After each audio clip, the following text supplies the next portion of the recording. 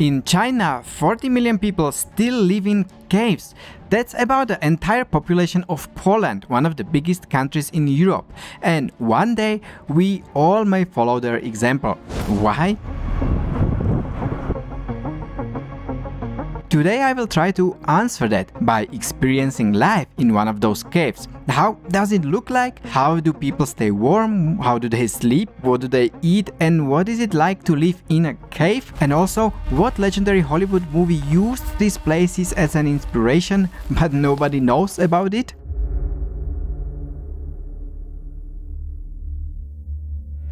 I will try to answer all of these questions, but first, I need to find someone who will let me stay in their home.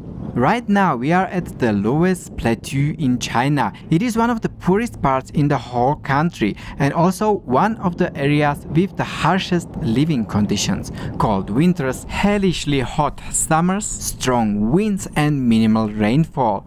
It covers an area of approximately 640,000 square kilometers, which is about the size of France. Up to 75% of the population here lives in rural areas, of which 90% still live in caves. That's about 40 million people.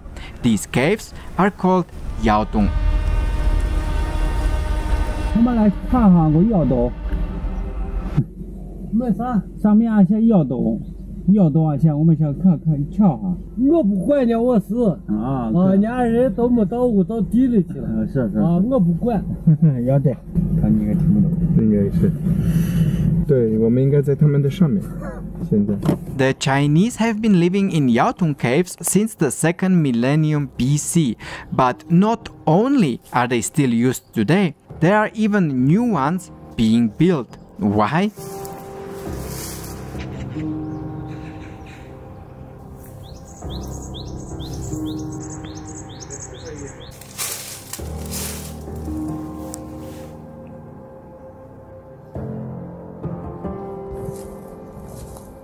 Some of these cave dwellings are very poor, however some of them remind us of the riches these areas used to have.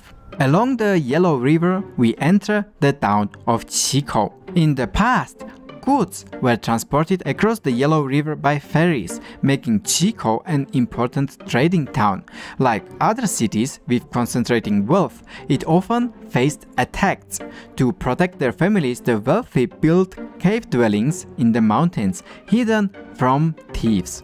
And this is how the village of the Li family mountain was established, just a few kilometers from Chico. The surrounding dense mountains provided a good shelter, so good that the original architecture is preserved to this day. During the war with Japan, there was a threat of the enemy coming to this place, and everyone fled. However, the enemy did not come, and the people did not return for a long time. That's why, during the Cultural Revolution, almost no one was here, and all the dwellings survived. Only a few places in China were so fortunate.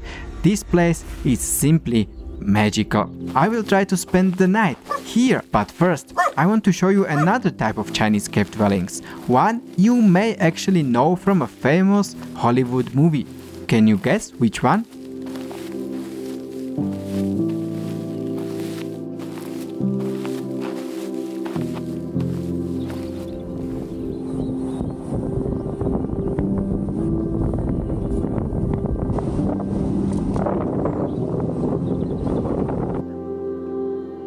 It may seem harsh to still live in a cave in the 21st century, and indeed many people moved out to modern flats, leaving some of these caves abandoned. However, to tell you the truth, if the world continues to destroy its environment, one day we may all have to move back to caves.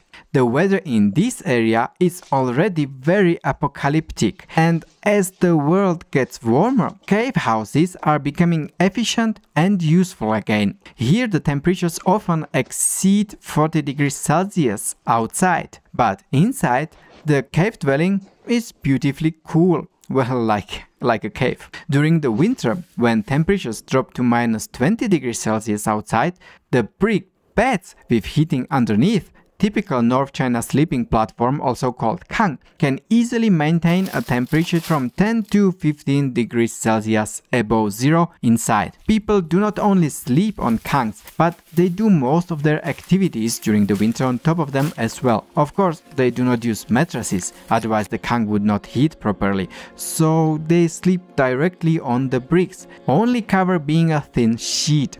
Occasionally an electrically heated blanket, a product of modern times.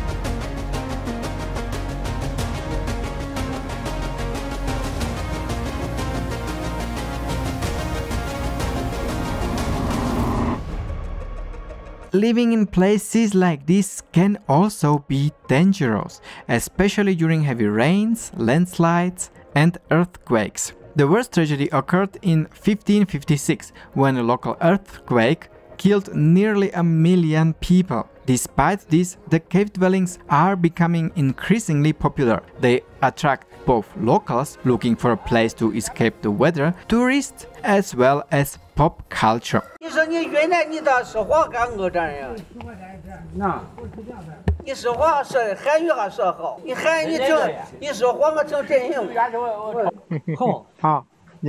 Many modern Chinese TV series have been filmed here, and one famous Hollywood movie took a significant inspiration from these places. This second type of Yaotung caves is known worldwide because the house where Star Wars hero Luke Skywalker grew up looks strikingly similar. Star Wars is actually full of oriental elements. The helmet of Darth Vader is modeled after the helmets of Japanese samurais, just as the main weapon of Jedi Knights, the lightsaber, and its usage. The concept of the Force that the Jedi Knights try to master is also inspired by a Chinese concept of Qi energy.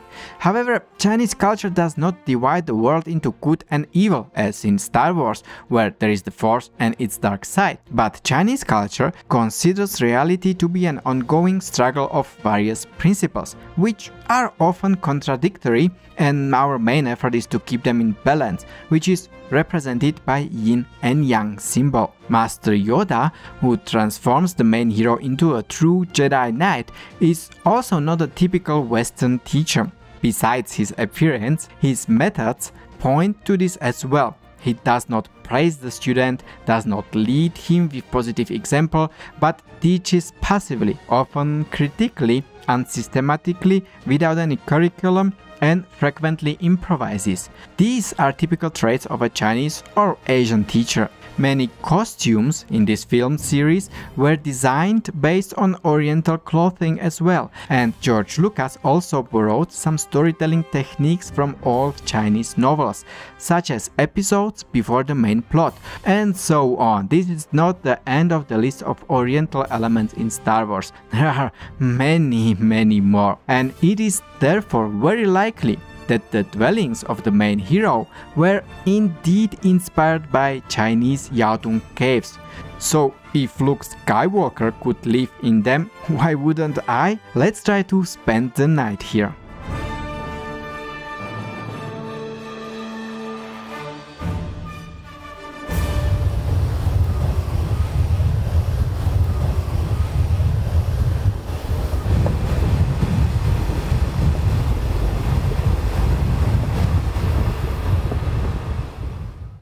怎么样？电话也打不通，至少录音。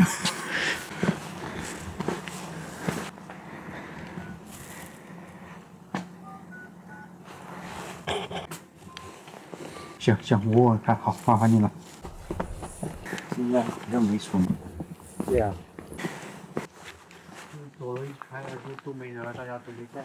你是哪的？云南。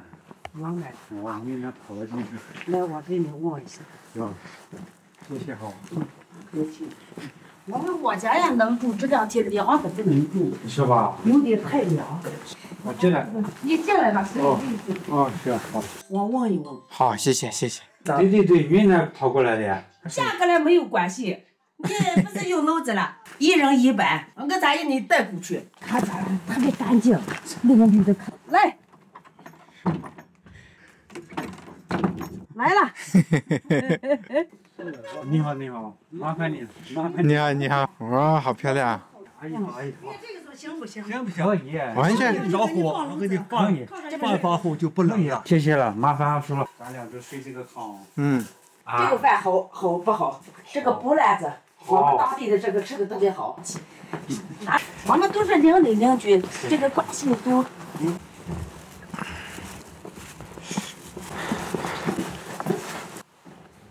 啊，我们回来了。哦，好暖和。马上我也家到这电褥子，天气也不怎么冷，烧一烧就挺好的了。啊，谢谢谢谢。我才把这个给你们摆起来。哦哟，还有，我们两个人一个过来。差不够可以吃了。够。那你放点这个你吃辣椒可以，芝麻、放点辣椒。好。那醋呢？再放点醋。芝麻。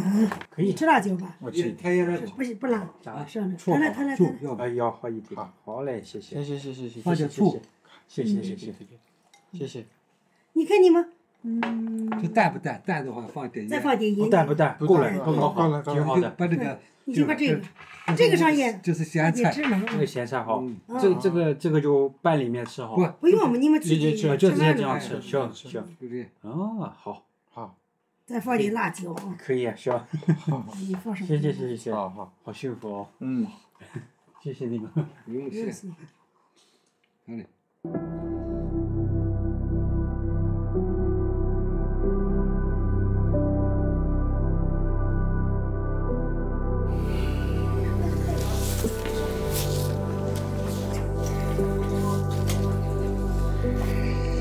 Mr. Lee and his family, who have invited us to stay at their place, have lived in the village Lee Family Mountain for generations. Their house is the largest in the entire village, and even a documentary series called Families on the Yellow River was filmed at their home. We are staying with celebrities.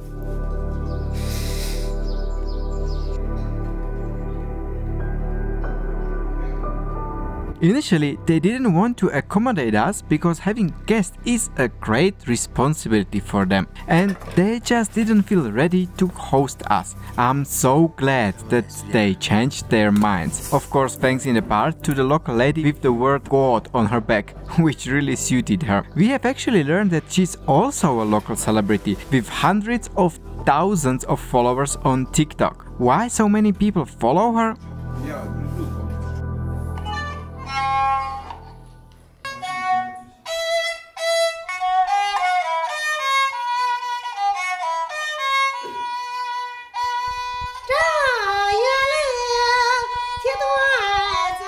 Because living in a cave dwelling is something worth sharing. I'm really happy to be able to experience it. It's so different from the village life in Sichuan, where I have shot the last video about the secret family business. You can watch it here. And don't forget to subscribe.